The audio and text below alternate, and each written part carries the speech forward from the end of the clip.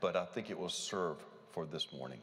I invite you to listen for God's word as it comes to us from the hand of the Apostle Paul as he writes to the church in Philippi, the book of Philippians, the first chapter, verses 12 through 21. Listen for God's holy word.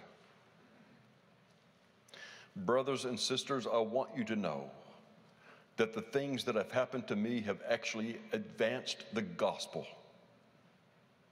The whole Praetorian Guard and everyone else knows that I'm in prison for Christ. Most of the brothers and sisters have had more confidence through the Lord to speak to the word boldly and bravely because of my jail time. Some certainly preach Christ with jealous and competitive motives, but others preach with good motives. They are motivated by love because they know that I'm put here to give a defense of the gospel. The others preach Christ because of their selfish ambition. They are insincere, hoping to cause me more pain while I'm in prison. What do I think about this? Just this. Since Christ is proclaimed in every possible way, whether from dishonest or true motives, I'm glad, and I will continue to be glad. I'm glad because I know that this will result in my release through your prayers and the help of the Spirit of Jesus Christ.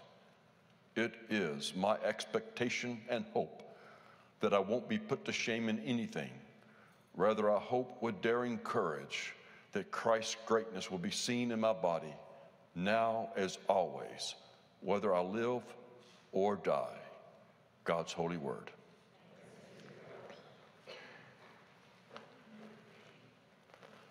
So let us ponder together whether stubbornness is ever considered a virtue.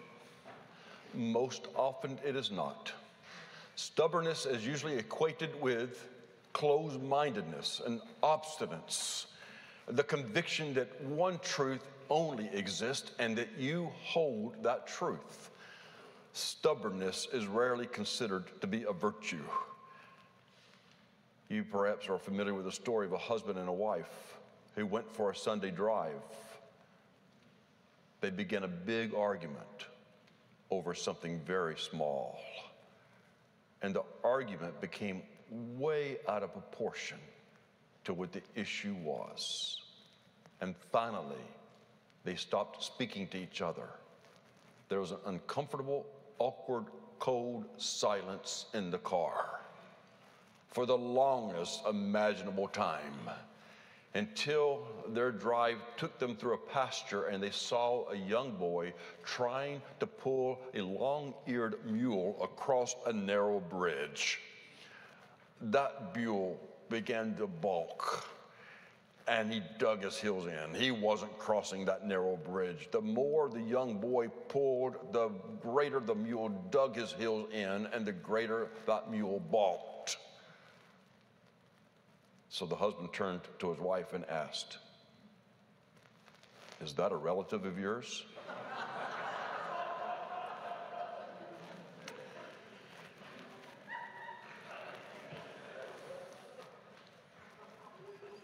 The choir behind me is having too much fun.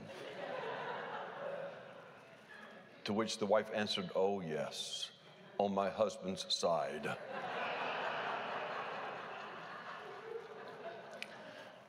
Stubbornness is rarely considered a virtue, except here in the most beloved passages of all of Scripture. In the first chapter of Philippians, Paul demonstrates that stubbornness can be a virtue. Paul, right now, is in prison. He's not only in prison, but he is in poor health. He is cut off from his loved ones. He is being taunted by people who want to make fun of his poor state of health and his condition of being a prisoner in Rome. They're taunting him with the knowledge that he is already aware of that Rome intends to execute him. And he is disappointed that he never realized his dream of preaching the gospel of Jesus Christ in the nation of Spain. That is the conditions under which Paul is writing this letter. And these verses that I've shared with you we see remarkable stubbornness that provides a guiding light and a strength for every one of us when we experience dark and dismal circumstances in our own life. Let me explain. What we see here, first of all, is that Paul stubbornly refuses to give in to self-pity. Notice what is happening in this passage. He stubbornly refuses to give in to self-pity whatsoever. People are taunting him because he is ill of health. He is scheduled to be executed by Rome. He's in a prison.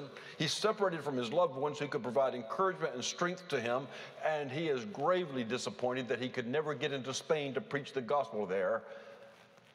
It is enough to cause anyone to fall into self-pity. And what does he do? He writes this letter to the church in Philippi to give them hope and encouragement for their future as the body of Christ. He writes a letter of hope and of encouragement because of, I'm going to lower this because it's catching that Velcro that doesn't work anymore. I see the people in the sound booth are panicking. What's wrong with the sound system? It's the Velcro. I'll have my robe next week, I promise. I got a thumbs up. The Apostle Paul, rather than falling into the darkness and the despair that his circumstances demand, writes a letter of hope and encouragement to another church. Perhaps you're familiar with the Roman god Janus. Some of you may be invested in the Janus Fund.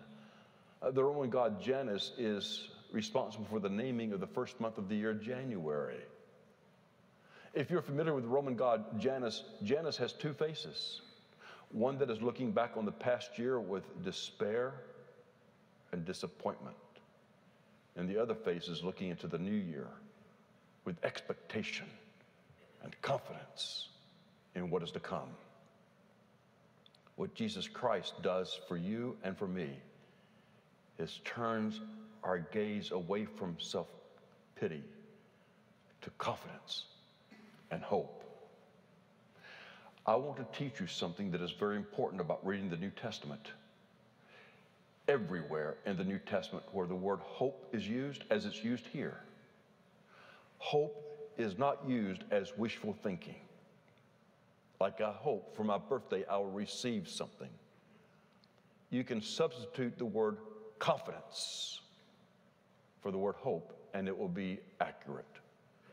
So whenever hope is used in the New Testament, it is demonstrating I am absolutely certain, I am absolutely confident that this will come to pass.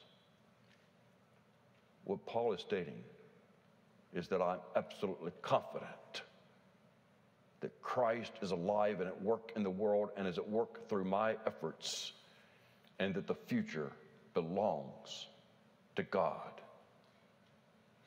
Paul stubbornly refuses to engage in self-pity because of his absolute confidence and the power of Christ at work in his own ministry. Self-pity is very enticing. I don't know if you have struggled with self-pity, but I know that it is often coming up in my own life as something that I long for and want to participate in because things are dark and they are not going my way. And Paul stubbornly refuses to participate in self-pity. I shared with this congregation some years ago that in my senior year of my graduate studies of theological preparation for ministry, there was a professor, a beloved professor of Columbia Theological Seminary, Ludwig de Witz, who suffered a crippling stroke. He never married. He was now retired, living in faculty housing across the street from the campus of Columbia Seminary, and he suffered a devastating stroke and lost the use of his right hand, his right arm, and only had some use of his right leg. I didn't know him, but his reputation preceded him. And I was asked by the dean of students if I would move in with him for a semester and help him in his convalescence. You understand, of course, that I was focused on completing my theological studies, and though I felt sorry for a professor that was well loved, but I never knew, I said no. Selfishly, I said no. But they said, Doug, we will return to your account all the charges for housing, and we will pay you a stipend of $100 a week. And suddenly my no became yes. And it became one of the most meaningful and important relationships of my life. It was my own Tuesdays with Maury experience. I said to him early in our relationship as I was living in his home, Dr. DeWitt, what is it like to use the use of your right arm and your right hand?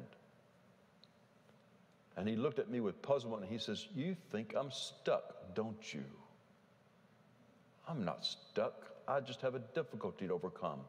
My car is now in the garage being specially equipped so that I can still drive it using my left hand and my left arm. I have in today's mail music for one-hand piano. I've always enjoyed playing the piano. I can't use my right hand and my right arm, true, but my left arm works. And they write music for one-hand piano. Doug, I'm not stuck.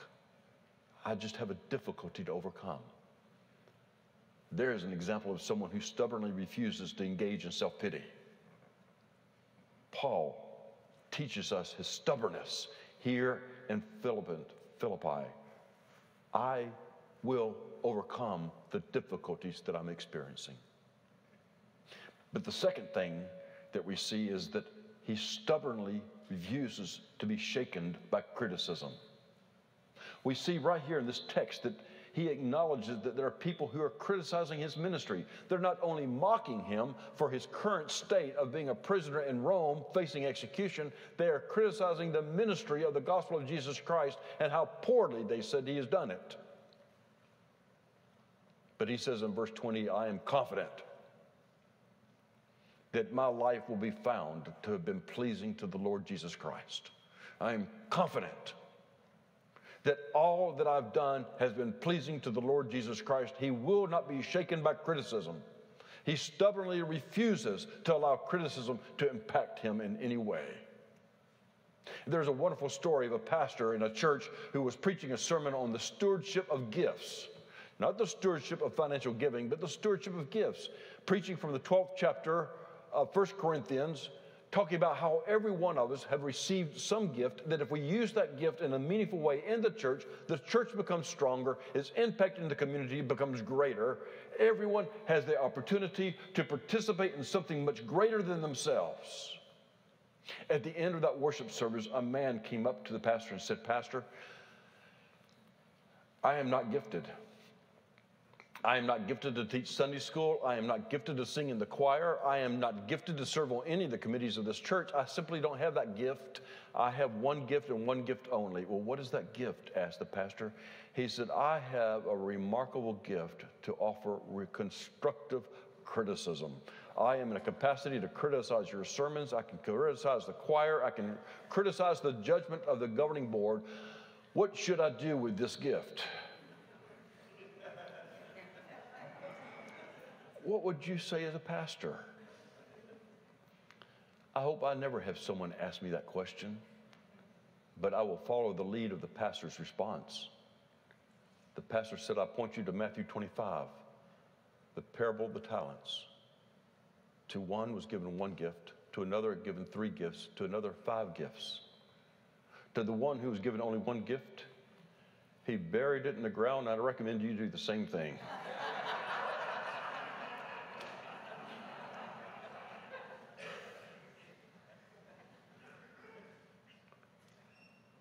Paul stubbornly refuses to be shaken by criticism. And then finally, Paul stubbornly refuses to quit. He had every reason in the world to quit. He was very ill and facing execution.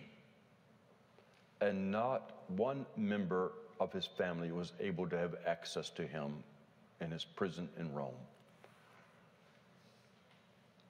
And of course, the disappointment loomed large, as evidenced by repeated reference in his letters that he so wanted to preach the gospel in Spain and was denied that opportunity. It would have been so easy for him to quit. But he says right here, I will continue to preach the gospel of Jesus Christ and write these letters of encouragement for as long as I have breath in my lungs, so that Christ's name may be known in the world and Christ's name lifted up and glorified. I will not quit. I may be sick, I may be in prison, I may be facing execution, and yes, my greatest dream of preaching in Spain has never come to fruition, but I will not quit. It reminds us all, doesn't it, of a most loved character in American history who was a lawyer in Springfield, Illinois, who ran for the legislature and lost, started his own business and bankrupted, and worked years to pay every cent of debt. Fell in love with a woman who passionately loved him, but then she died before they could be married.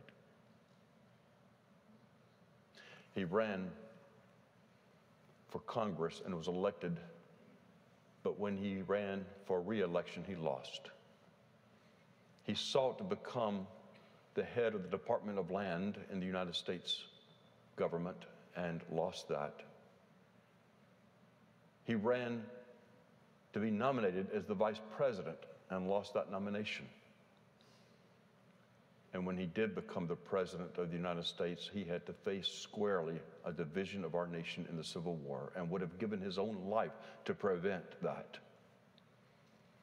And to today, the Lincoln Memorial in Washington, D.C. reminds every one of us that here is a man who stubbornly refused to quit when he had loss after loss after loss and was used mightily by God to heal a nation that was torn apart. Paul is such a man. When he had every reason to quit, when the world could not be darker and despair cannot be greater, he said, I will not quit because it is Christ that is working through me. And I am confident that Christ's work through me will change lives for generations, and it has.